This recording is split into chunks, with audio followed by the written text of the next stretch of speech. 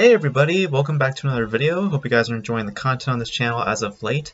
Before you guys say anything, I just went to, a few hours ago, I went to a community pool with my brother. I actually have not been in a pool for like years, strangely enough. I'm usually an ocean guy. I love hanging out in the beach. Um, and I realized today why I don't go to the pool anymore. That's because the chlorine does not do good on my eyes. So excuse me if I seem a little misty in my eyes. That is just because my my eyes and chlorine do not mix. uh, yeah, so just trying to let it wear off a little bit.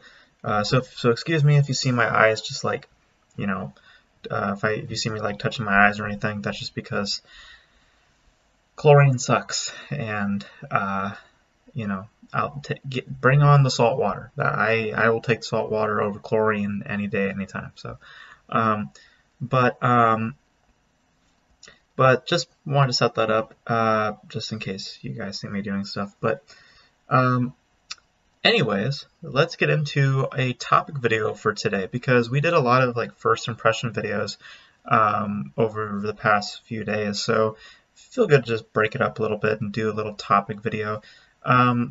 These videos are kind of off the cuff kind of things. I don't really, put too much thought into them. I just kind of hear something and I think about it a little bit, and then I just turn on the camera.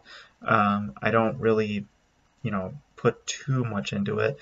And just basically just freestyling it, just kind of like a vlog almost.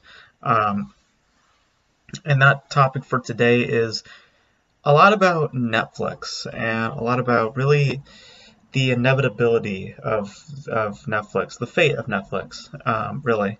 And we've been seeing a lot of this week where Netflix is going, and I just wanted to kind of look back on the past few years with Netflix, and kind of addressing a couple of pieces that they've done, or that they've bought. Let's be real, and seeing as to where we are today. So I'm going to go from 2019 because there's a good reason for it, but I feel like it's noteworthy also to get to 2019 first, because we could just do 2020 first, but 2019 I think has something special to it, and that is in the form of The Irishman. The Irishman was a big hit for Netflix, critically and just in terms of reception.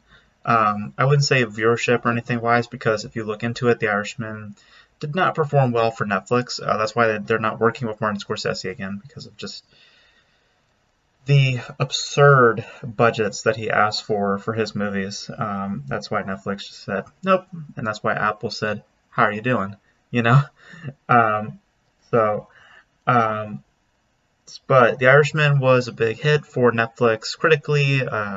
It won a lot of accolades, went to be nominated for a couple of Oscars. So that was their big hit in 2019, really, and that there was a couple of so-so hits there and there, but mainly The Irishman was their big hit. And The Irishman is a film that I really like. If someone told me to watch The Irishman now, I would watch it. I think it's a very well-made film.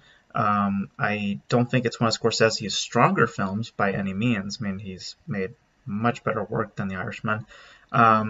I haven't seen a lot of his modern films, to be honest with you. Like, I'll admit, I haven't seen The Wolf of Wall Street.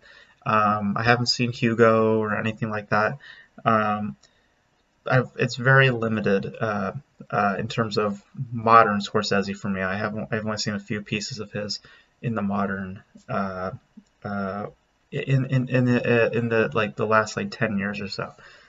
But of the pieces that I've seen, The Irishman definitely sticks out. So, but I bring up The Irishman because quality-wise, that's really the last great thing that Netflix has really done in terms of stuff that they've bought or they've actually produced. because the next few that we're about to address are films that I either find to be good or to be just you know. And it starts in 2020. And in 2020 we had The Trial of the Chicago 7, which I thought was pretty good. I enjoyed it quite a bit. I didn't like it as much as The Irishman, but it was very tightly written, and I thought the cast was very good. Just all around pretty solid. But again, not as good as The Irishman. I'm thinking of Ending Things, which I thought was pretty good as well. I think it's close to hitting The Irishman for me, but again, not quite. And that's really it. I mean, for Netflix, again, The Trial of Chicago 7, again, not a big hit, but definitely critically, it again got a lot of accolades and all this sort of stuff. But I'm pretty sure it didn't hit the charts or anything. So again, we're starting to see a pattern here. We're starting to see critically acclaimed films, but not much returns. So, and then we get to 2021, and this is the 2021 was a big year for Netflix, a big year, because they had many pieces to show that they can make profit, and that they can that they're more than just a creative company. They also can operate as a business as well. And from what I've heard, besides probably Don't Look Up, which I think is probably the only one that really made the charts, the rest didn't really do much. Like we had The Lost Daughter, which again critically acclaimed, went on to be nominated for a couple of Oscars. Same thing for Power of the Dog. Piece of a Woman, which went on to not be nominated for an Oscar. And then Red Notice, which is a very interesting thing for Netflix, because they put all their money most of their money into Red Notice. And then for this year, what is that film called from the Russo brothers? I forget what it's called, but that movie as well. The Gray Man, it just came to me. So, they had a lot of faith with Red Notice, hoping that it would be like a franchise of some sorts. And from what I heard, it did well. It did well enough for them to try to spark up a franchise or anything, but not like crazy numbers from what I remember. Don't Look Up, I remember being like kind of a hit of some kind because of social media and just a lot of talk surrounding it. It's kind of like the Joker of 2020 to 2021. But again, we're sensing a pattern here. A lot of critically acclaimed films, a lot of films that people like, but not a lot of returns. Not a lot of like big money was made off of these movies. And here's another thing to note about Netflix. Remove these movies, right? Remove these movies that I just mentioned. What else does Netflix have to offer beyond that? They have a few shows there and there. We have Stranger Things, which at this point is getting tiresome. I think that there's not a lot of people out there who are excited for Stranger Things Season 4. I mean, obviously the hardcore fans are, but I dropped off at like Season 2, So I could care less about Stranger Things Season 4 because I didn't see Season 3. There's also, I think, like Lucifer already ended. Like they don't really have a lot of content beyond a couple of films that are in there, and like some TV shows that are in there, because I mean they're starting to lack even in films. We like go into this year, we had The Adam Project, which I heard was okay. We had Apollo 10.5, which you guys know my thoughts on that. I think recently we had The Bubble, which I am very interested to see. I heard that one was not good. I am actually pretty curious to see that myself. A little bit of the masochist in me. I'm kind of wanting to see if it is a bad movie or not. But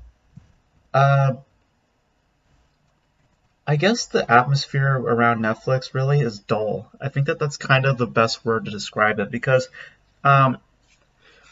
or tiresome, I guess, because they are putting out good work. I mean, as I said, there are films on those lists that I do like. Like I said, I really like The Irishman. I like Trial of the Chicago 7. I'm thinking of Ending Things. The rest of those films, you guys kind of know my thoughts on. Power of the Dog, Lost Daughter, Um, like, it's not to say that they don't put out good work. It's to say that people just don't really like like they're there just to see the film. They're not there to tune in for your service. And that's the problem with Netflix, is that Netflix is not the big giants as they used to because of two things: Disney Plus and HBO Max. Since the rest, I'm not going to mention the other streaming services like Peacock or anything like that, because those streaming services are going to die in like a year or so's time. Because Peacock is like a whatever streaming service at this point. Paramount Plus, it has some legs, but I mean, really it's just Star Trek at this point. That and Yellowstone, whatever. Then you have Hulu, which is basically like Disney Plus, like 2 almost, or like like I don't know, like it's in conjunction with Disney Plus, so but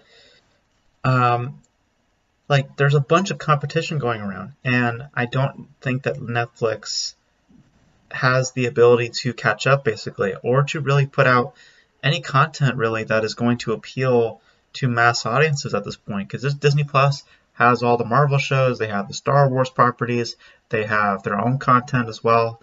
They have Discovery Channel, they have all these big things. You go over to HBO Max, and of course they have the library of Warner Brothers. You have DC classics from TCM. You have their like animations, like, and then you go over to Hulu, and you got their indie films, and you have their some of their exclusives over there as well, like Fresh, which I think is a very good film. Like Netflix doesn't really have much of a strong identity as it used to, and again, I think the best words for it is just kind of dull and kind of just not really all that interesting. Because again, they do put out good work, but it's not enough to satisfy me to stay on the service. It's enough for me to tune in for a brief minute, but then just immediately walk away from, because they don't really have a lot of content to really keep me invested otherwise. Like I said, the TV shows, they're not really all that interesting. Like, I think we have Bridgerton. I think that's Netflix. I think. And that's like, and now again, that was like kind of like a one-hit wonder. Kind of took off, and now it's like whatever. Stranger Things, again, was kind of a big hit when it came out, and kind of really helped the Netflix service in many ways. But at least for a certain time it did. But now it's like a whatever show. You have Lucifer, which kind of came and went. Like, and they're just in general, with their offerings in general, with their movie selections and TV show selections, it's not really that meaningful, or really all that. Like, there's no need to have Netflix, and that's the big problem, is that there's no need to have Netflix beyond just one night where you need to watch that one movie that came out only on Netflix and then just walk away from, and it's been really hard ever since 2020, when Disney Plus and HBO Max came into the equation, because ever since then Netflix has been trying to justify its own existence beyond their original content, and it's not been great. Again, their offerings have not been strong. Like, you go to Netflix and they have like Dances with Wolves, and you go to HBO Max and they have the same exact thing there, plus a bunch of other classics and a bunch of other properties that you would not find on Netflix, because services like HBO Max and Disney Plus want to have more content on their streaming service, so therefore they're going to pull their content from other streaming services like Netflix, so that they can get more subscription services. It's just the game. It's just how this type of thing goes. how the competition streaming wars are going, you know, um, or how you get an advantage, you know. Now, you might be thinking that, well, isn't HBO Max kind of like suffering right now, you know, in terms of subscription services? Yeah, they're kind of lackluster. I actually heard they're doing a little bit better. I mean, last year was a kind of a train wreck with the whole, you know, same day premiere thing. Which, if you follow this channel for any period of time, you know my thoughts on that already. So, um, but um, but they've actually been doing, I heard, fairly well this year. They've been getting better. Not tremendously better, but getting better. Um, but it's perception that I think gives HBO Max the advantage, though. HBO Max, you can watch The Batman right now. You can watch The Batman for now. The Batman now on HBO Max, plus all their DC content, loads of classic films, HBO TV shows, which really that's the form of television that people are into nowadays. The HBO shows like Euphoria, Succession. I just watched Mare of Easttown like a few months back, and I loved it. Like these are the shows that people are really into. I May Destroy You, I think, which is another one that people really liked. I think that's an HBO one as well. Um, Game of Thrones, Game of Thrones. So, you know, these are things that people are really into. People are not really into Stranger Things anymore. They're not really into Bridgerton. You know, that was kind of like a one-hit thing. I'm trying to think about what else Netflix has in terms of offerings. They had the Marvel shows for a long time. I heard that was kind of Disney's choice, though. Netflix didn't really have a say in that. But you know that they wish, especially now, with the drop that they had recently with their, like I think they lost like $50 million or something, like a big drop, like a lot of subscription services just went away. And a lot of people were like, "Oh my gosh, that's crazy!" And I'm sitting there going, "We should be expecting this by now, especially looking at the competition, and especially with perception nowadays." Again, I think more people are interested in HBO Max and Disney Plus because of what they're offering and because of the variety that they have on there than something like Netflix, where again it just feels kind of dull, feels kind of uninspired at this point, and kind of tiresome. So, you know, so it's inevitable. It's an inevitable depth that's coming to Netflix, and I don't see it happening for a very long time. I don't see it for like maybe another decade or so until Netflix like completely shuts doors.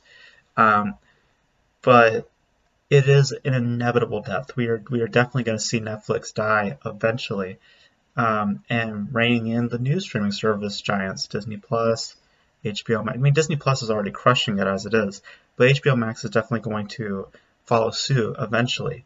And you know, Hulu obviously being as it is, like these are going to be your new three giants. Netflix is going to fall, and as we see, it's already falling a little bit. So, so you know, and I'm not sure all these new films that they have coming out, like Extraction 2. I don't know really who cares about that. You have that Russo brothers thing, The Gray Man, which I don't know. That's kind of a 50-50, really. Man, I think really honestly, some people might tune in to watch it, but not a whole lot. Just because the Russo brothers are directing it does not mean that they're going to come and watch it. If they're directing a Marvel movie, different story, but something original, not a lot of people are going to show up. Hi, Cherry. How you doing? You know? Because I don't think a lot of people want to see Cherry. So, you know, if they didn't show up for Cherry, how do you expect them to show up for The Gray Man? You know? And you put a lot of money on that movie. So, so I don't know. I don't know how that's going to do. Again, I think that's kind of maybe a disaster. I don't know. I really hope not, but you know, it seems likely. So what could Netflix do to maintain some kind of relevancy? it's funny because during the pandemic, they were actually trying to score a lot of big films like Godzilla vs. Kong at one point, James Bond. It it's hard to really say because if they scored stuff like that, Godzilla vs. Kong or James Bond, we might be in a different, world, in the streaming wars. But since those did not happen, really also looking at just what they have to offer and really what they can, what they could improve upon. Really, the improvements that they can do, like I said, um, maybe pushing more on original content, you know, maybe changing up the purpose of Netflix in general. Maybe you don't have to foster in a bunch of other people's movies. It could just strictly be your own films. But even your own films and your own TV shows, I mean. But I feel like that'd be very limiting, and I feel like that would kill a lot of what you've built up at this point. It's really hard to say. It's really hard to say at this point, again, especially with just the competition that's going on. So I, like, again, it's an inevitable death, so even if I say anything, it's only delaying the inevitable. So I think we all know the service is going to die eventually. We just don't know how long it's going to be. I predict maybe like in another 10 years or so. Or maybe even less than that. Maybe even half that. Who knows? But it's going to happen eventually because of these new services. And, they can put out Oscar-worthy content all they want, but the fact of the matter is that people are just going to show up for that one day, and then they're just going to leave because you have nothing else to really offer, So, and content like that can only last you for so long, like it's really it's sad, but it's also inevitable. I'm kind of talking in circles at this point because I really don't know what else I can say about Netflix because again, it's just kind of bland, kind of bland at this point. Not really much variety to it. Not much where I can talk a lot about HBO Max or Disney Plus, but Netflix just feels like it's kind of just